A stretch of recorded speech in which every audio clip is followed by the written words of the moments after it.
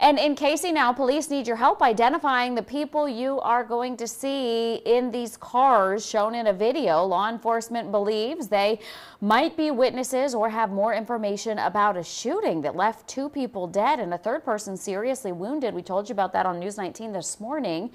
The incident happened about 2 in the morning on Sunday on Allen Street. Officers say when they got there, they found 20-year-old Isaiah Bailey and 19-year-old Kajari Brown dead from gunshot wounds. A 3rd person was also shot and is being treated. So far, police don't have any idea what led up to the shooting, but they are hoping the people inside these cars may have information. So please call Crime Stoppers. You can leave an anonymous tip at 1-888-CRIME-SC.